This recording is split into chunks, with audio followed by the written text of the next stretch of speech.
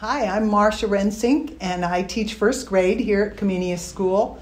And I taught about 20 years in the California public school system and would dream at the end of the day, especially on Friday, of a place, a Christian school where I could pray with my students and talk about spiritual things. And I dreamed of a shorter work week.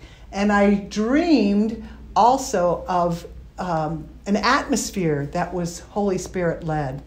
And I got my dream. God answered my prayers, gave me a shorter work week and a smaller class. I went from 24 to the top I've had is 15. So it's been wonderful having a smaller class and a shorter work week. We only work Monday through Thursday.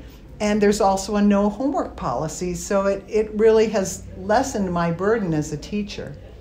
But there is such a wonderful atmosphere here. It's the team that makes the work just so special. Anytime I need anything, I need prayer, I need supplies, anything, I can walk to one of my fellow teachers and they're just there for me all the time. The student-teacher relationship, too, is different because I can lead my children into praying for things and also into forgiveness as a way of handling conflict in the classroom.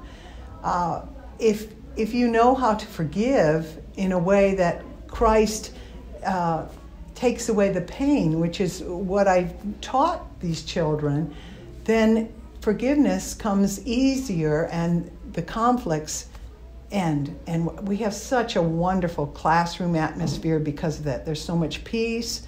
The kids encourage each other. They love on each other. I've seen so many children support the child who's struggling. And it's just a wonderful change from the teasing and the bullying sometimes of the student who's struggling.